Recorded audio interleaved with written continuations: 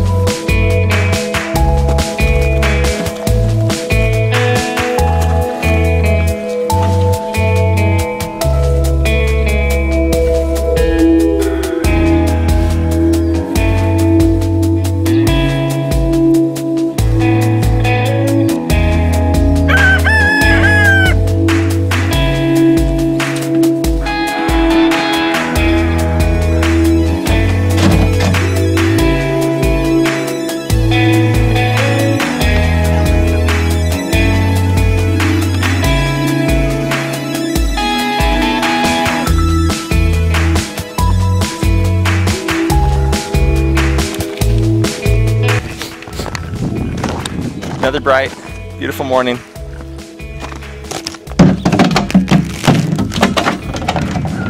think Laura Jean's making some bread. I'm going to see how everybody is. Mmm.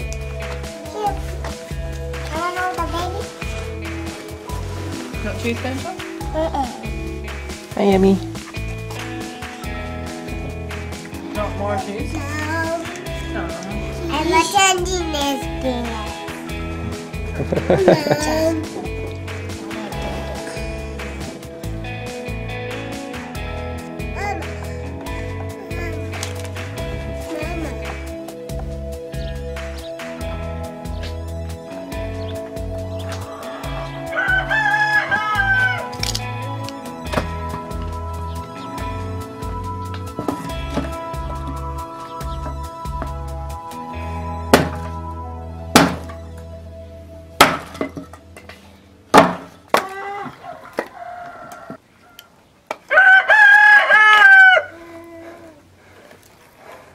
I can't even describe the amazing smell.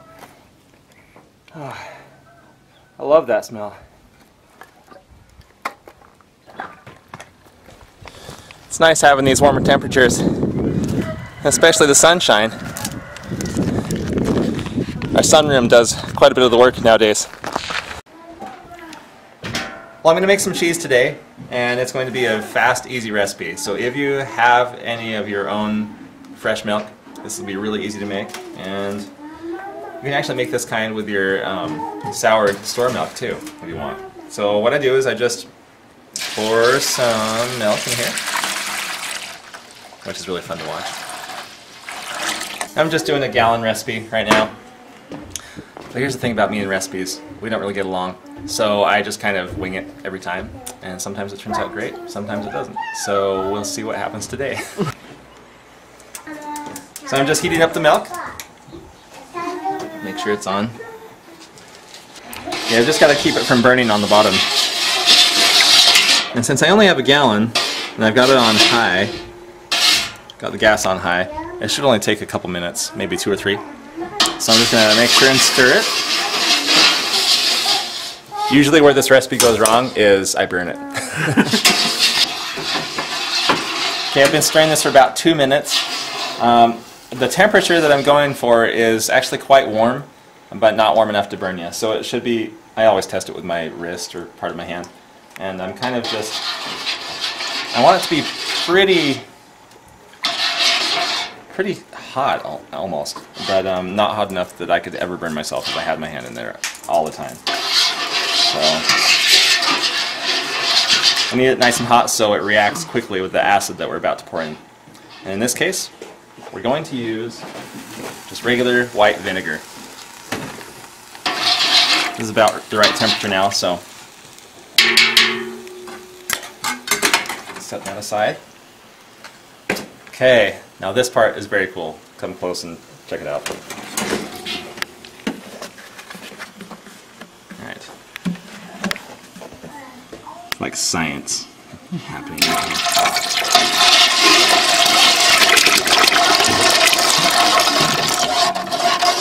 I probably just used more vinegar than I normally would, but that makes the reaction go faster and it's more obvious what's happening. Look at that. It's already making cheese.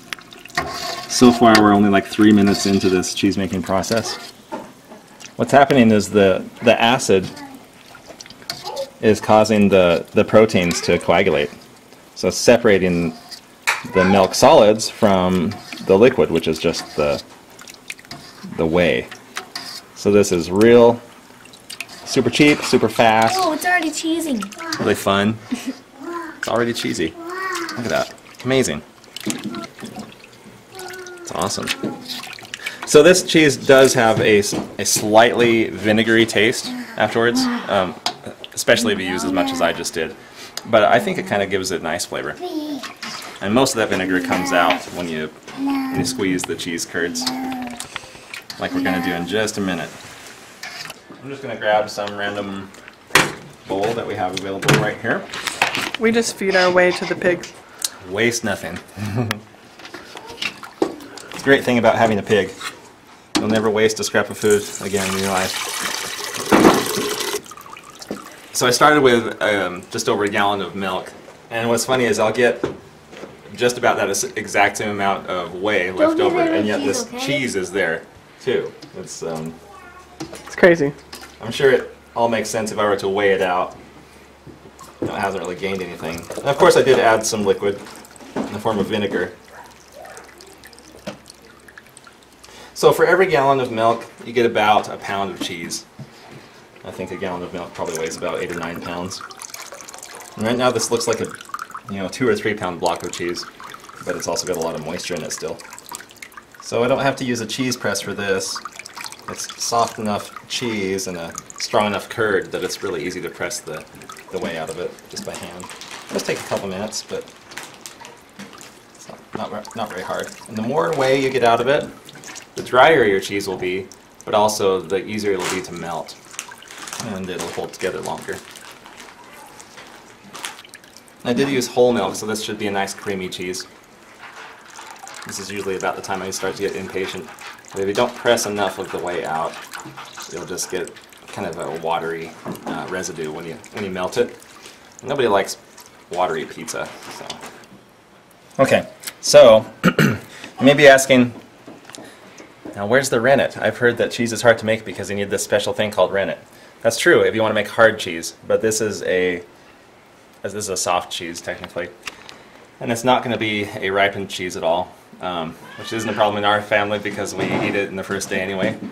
So if you were wanting to make a fancier cheese, even something like a cheddar, you'd have to use the rennet, which I'll show you how to do in a later video. It's really easy. You can buy rennet at the grocery store. So I'm just going to sprinkle salt in here. For this much cheese, I'm probably going to be good to add, maybe 2.5 tablespoons of salt. Here's what I do. Just have to break up the clumps to get all the salt in there. I'm always surprised how much salt I have to add to cheese to get it to taste right. And on the other hand, I'm always surprised how little salt I should add to butter to make it taste right. Don't know why that is. Looks like popcorn because it's in the popcorn bowl. You're right. It does kind of look like popcorn. Doesn't smell like popcorn. Cheese and like popcorn. Alex, do you want to try it now? See if you like it? It's salted now. I think it's too salted. Is it too salty? Actually? I like it. I think I just got a mouthful of salt is all. Yeah, well, your hands are salty. Yeah, they are. But now that yeah, it's good. It'd be better if it was That was melted. close. If it was smoked, dude. You want to get you want to get liquid smoke? Our kids like it with liquid smoke flavoring. It's actually really yummy that way. Okay, I'm gonna. Yeah, so it's too salty on the surface, but not salty enough on the inside. So it will start to soak in. So I'm hoping that that will be the right amount. So it's not an exact science. I like smoky cheese. Yeah. Oh, vanilla. It looks the same. Anyway, it's really good though. I mean, it's great on Laura Jean's flatbread that she makes, the pan-fried bread, and it's great on pizza. We've made pizza a lot before, especially with zucchini. Yummy. It smells gross. It smells like good here, huh? You love it. You want to try it? No? What about when it has smoke flavoring in it? Okay. So if you wanted something that was like super exact and like having a lot of particular directions, then I guess this is not the cheese for you. But it's yummy, and it's really easy. Like it only takes like 3 minutes to make it. Yeah, I think cheese making is more of an art than a science. Same with bread making.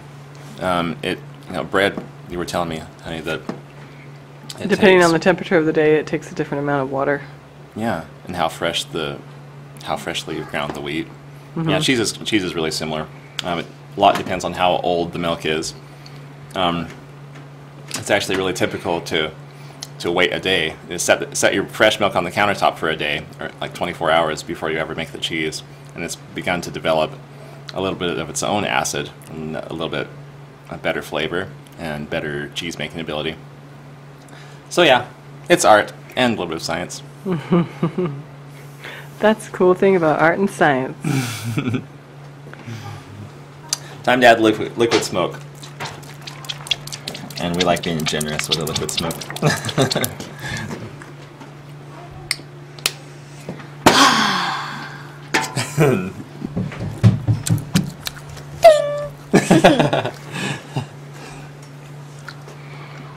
Ding! You're right.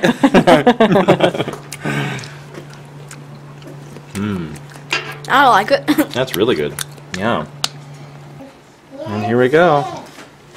I cooked it in the microwave for 3 minutes, and it's gotten quite toasty around the edges, but that brown is partially from the smoke, the liquid smoke coming out. But look how melty and stringy that is. It's awesome. It's actually kind of like provolone in the way that it melts. The cheese? It burned you? Yeah. Doesn't taste good when it burns you, huh? You want that one, Banj? Let's see.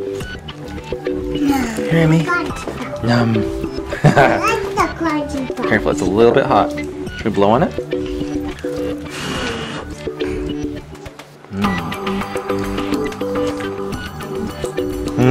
Is it yummy? How yummy? It doesn't like me when it's hot. It what? It likes me when it's hot. It likes you when it's hot? Yeah. That's awesome. Okay, I'm gonna do it. You are. Just be careful. Hi, big area. Is that hot? Oh. I think I got it both. Hey, look. This is... My favorite part is this part around the edge. Oh, my. That too.